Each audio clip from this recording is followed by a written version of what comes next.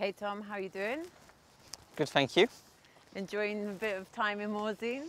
Yeah, one of my favourite places in the world. Enjoying it, being back. So here's going to be your 20 questions. Your path into the world tour has not been the most conventional one with the route that you've taken. Has that been something that's important to you? Yeah, I mean, doing different disciplines is kind of just the way I've done it, yeah, for forever. So, I mean, yeah, it's what I continue to do, and I think, yeah, it's kind of become normal for me to just, yeah, ride different bikes and things. So, yeah, that's it's kind of important for me to be able to continue doing that, and also, yeah, for the rider that I am. Do you enjoy defying people's expectations? I mean, yeah, I think to a certain extent, people's expectations are often quite high of me.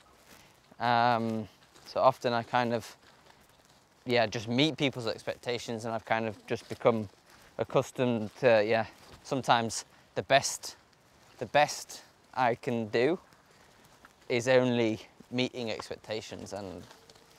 But yeah, I mean, I don't really mind. I mind that, to be honest. But yeah, and then sometimes, yeah, exceeding people's expectations is, yeah, nice way to, well, nice to be able to do. If you could choose only one bike to take on an adventure, which would it be? Cyclocross, road, or mountain bike? I think for sure mountain bike. You know, being able to go, yeah, super far off the beaten track into the mountains, or, you know, wherever, and yeah, just kind of explore away from where people can normally access. So you race for yourself and for a team. Do you enjoy aspects of each? Yeah, I think it's nice racing for a team. I mean, yeah, racing on the road with all the guys and all the, yeah, big support team, and yeah, that's nice to be able to, yeah, go to a race as a team with an objective, but then also, yeah, racing, yeah, off-road kind of by myself with just a small team around me and stuff. It's kind of, yeah, I enjoy doing that as well. Why did bike racing get under your skin? Where does the passion for it come from? Well, I think, yeah, it's kind of something that I've always done since I was little. I've done a lot of sports, but yeah, cycling was kind of the thing that I was best at, if you like. The one that I kind of did the most competitions in, and yeah, I think it's kind of, yeah, it's a thing that I enjoyed the most. I think I won the most in it, and yeah, I enjoy winning, I guess. Do you feel like you can express yourself on the bike? I think for sure it's probably the place where I can express myself the most. I think same for a lot of sports people. It's where, yeah, you kind of see people's personalities the most, and so yeah, I think for sure it's where I can express myself the most. What would you say is your spirit animal? I don't know, but it'd be pretty cool, to be like an eagle, flying and seeing everything. So I'm just going to say an eagle. It's a pretty cool animal. Do you have any superstitions or race routines that you always have to do before a race? Not that I have to do before a race, but like if I ever talk about crashing or anything like that, I would always kind of say that, yeah, I have not crashed before. I've never crashed or I've never broken a bone, but I always put before on the end. And then I like shave my legs 2 days before, normally, before big races. Although I can't really say I haven't broken a bone before now, because now I have. But yeah. Yeah, maybe we should stop talking about breaking bones. No, it's all right, because we put before on the end. Yeah. Where do you call home? Home is now Andorra. What's the best thing about Yorkshire, where you grew up? The best thing was the social side of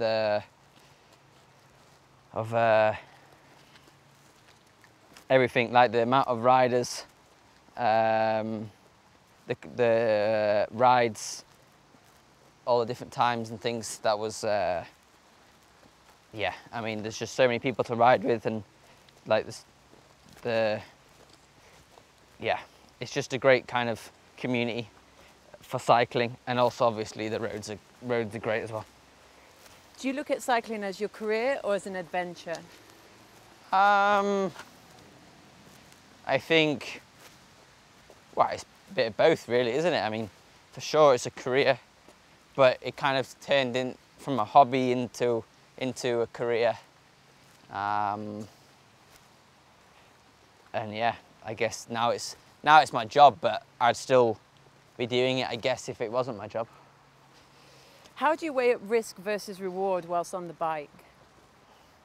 I think I have kind of a new perspective of that since I crashed, because, I mean, not that I took any risk when I did crash the other week, but I think it's always better to be super cautious in training, and then when I'm racing, yeah, I race for the win, and yeah, take as many risks as is necessary, but also knowing my own limitations in terms of like cornering or whatever.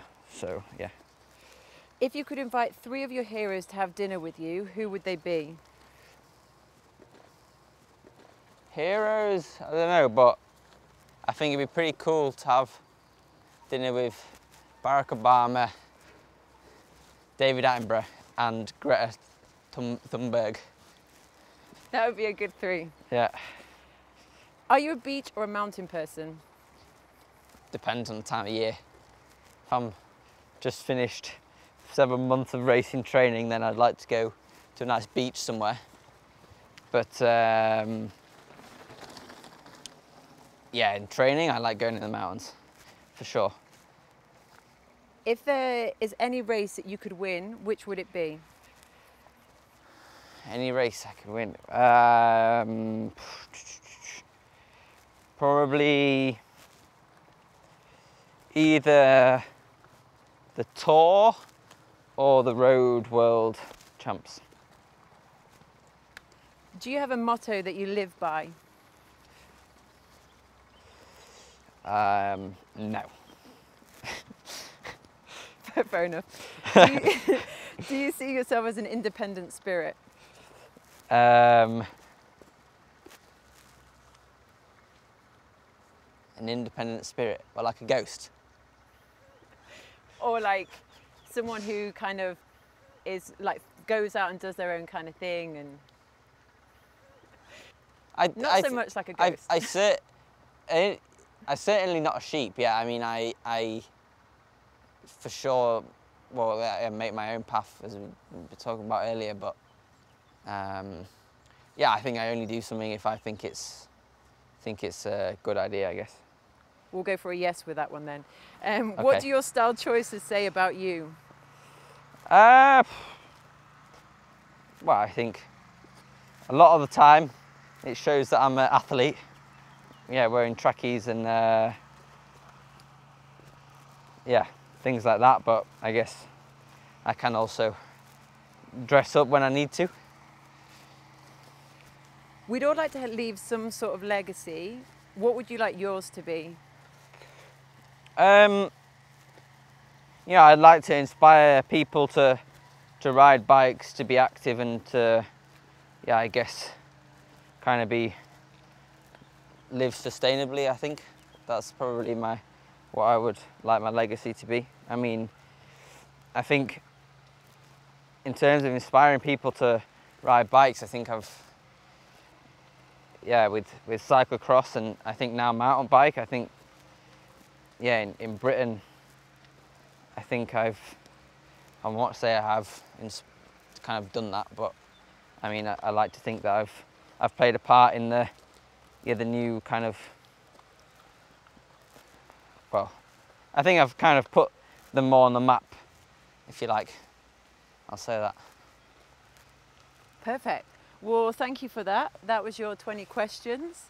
Enjoy more zine. I will. Thank you.